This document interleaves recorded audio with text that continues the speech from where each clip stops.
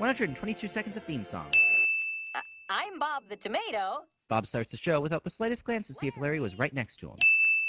Larry, you've got an oven mitt on your head. So, last episode he had a shoe on his head and nobody complained. Simply everyone is wearing them. Well, all the cool people anyway. Larry outright states that his best friend is not cool. Hey, that reminds me of a letter we just got from... This is the first time that one of Bob's letters conveniently coincides with the exact problem Larry is having at the moment. I think we need Cordy for this one. Larry would never have thought that if it wasn't convenient to the plot. I want you to listen to a story about 3 boys named Rack, Shack, and Benny who were in a pickle just like yours. 1, that is racist to pickles. 2, a pickle just like yours, because apparently being threatened with a death sentence is exactly the same as possibly losing one friend. Anything that goes in or out of Nez chocolate gotta come by me. Unless they own a vehicle that could easily just fly over the gate. Like this girl who owns a vehicle that could easily just fly over the gate, but it's polite enough not to. Also, I'm sure the only reason this truck can fly is so the animators won't have to bother with wheels. Because we work real hard at the chocolate factory. We start at 8 and we don't get lunch till 3. That's child labor. Excuse me, Mr. Lunt, but I've got an injury. Now get back on the line. You'll be just fine. Mr. Lunt is a cold-hearted individual. Now there's no time to play, cause we gotta work all day, and it isn't very fun. Yes, it's just so tiring to just sit back and supervise as a fully automated assembly line does all the work. Rack eats the tables. I'm not buying for a second that Bob Jr. and Larry are the same age in this world, nor am I buying their uncanny ability to hover slightly above the ground. There is no conceivable way for these boxes to close at the bottom without breaking the bunny. I'll give these animators credit, they're the only guys I know who can successfully animate the emotion of dawning fear on an animate confectionery. Can anyone make sense of this final stanza for me? Someday they'll come and join us. Who's they? Are they your families that you're sending money to? And if so, what do you mean by they'll come and join us? Will they be working at the bunny factory too? And why is this worth looking forward to? We'll live in harmony. Yes, but how? What will change when they come to join you? I think there was something in the Bible story that wasn't translated very well here. Every day they make 14,638 of these little fellas. Even assuming 7-hour days, it's about 2,091 bunnies an hour, or 35 bunnies a minute, or 1 bunny every 2 seconds, which is exactly what the assembly line typically cranks out on screen at any given time. Okay, Math, you win this round. Why, his chocolate bunnies are selling so well, I think he's gotten a little big for his britches. It's lines like this that make me realize Mr. Nezra is the only one here who's wearing any pants. Disapparating bunnies.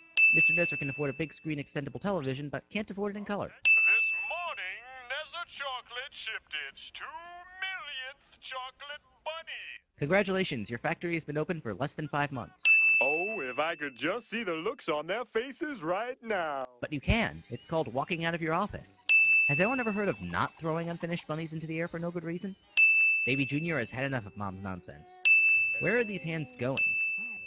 Thank you, Mr. Nezer, for your lovely gift of chocolate. Chocolate. How would you like to be junior executives? What's it mean? It means you have to wear a tie. Jack faces through a pole from nowhere. Well, what do you know? Rack, Shack, and Benny did what they thought was right, and it paid off. This time, anyway. Implying it won't pay off at all the next time. And it's gonna be a beautiful thing when everybody bows down and sings the bunny song. Now I guess I gotta address the elephant in the room. The original version of the bunny song included lines such as, I don't love my mom or my dad, and I won't go to church and I won't go to school. Such lines had to be removed in later versions of the episode because children started singing them in public, despite this being the song they weren't supposed to sing. So I could sing the original version for writing such offensive lyrics to begin with, or I could sing the newer versions for replacing the lyrics with such beautiful wham lines as, I won't eat no beans, and I won't eat tofu. These hands are holding a box and doing absolutely nothing with it. That's the furnace. What's it for? Well, that's where the bad bunnies go. Let's just say, in my mind, if you don't bow down and sing the song, you're a bad bunny. The fact that these guys never take legal action against their boss for threatening murder. See, this is the problem with retelling a Bible story in a modern time period. What would you do if you were them? Well, I would... I better hold that thought. Then why'd you even ask? Thank you for attending today's festivities. Not like I gave you a choice in the matter, of course. Sing the song. Sing! Think of me every day. Nice troll move, guys, but you could have just said no and your intention would have been just as obvious. Every employee lost a bunny emblem on their hats when they planted their faces in the sand. Rack, I can't move my arms. Benny, you don't have any arms. Mr. Nezra clips through the pipe. Unrealistically epic fail. And I suppose we can't use these vats of chocolate anymore. Way to waste valuable resources in the name of killing 3 people who didn't want to sing a song. Uh-oh.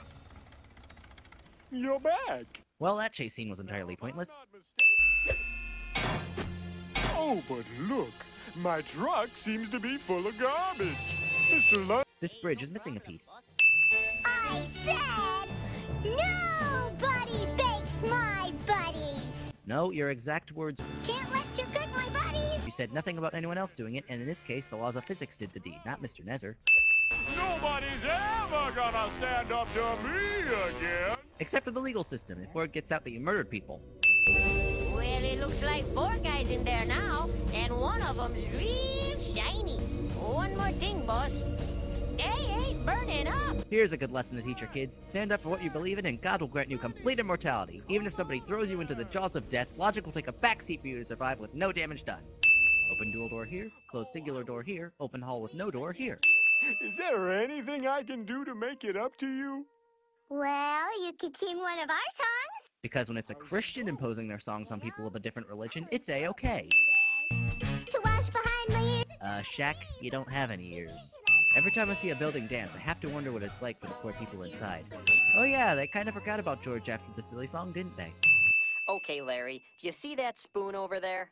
If you stand on that end of it, and I jump onto the other end, it'll fling you out of there, okay? Okay, but then how do you get out? Second, Cephalopians, Sicilians, Cephalopians. So Dexter, the next time you go to Billy's house, maybe you could bring one of your favorite videos to watch instead. Note how he says videos and not TV shows like before. Self-promotion much?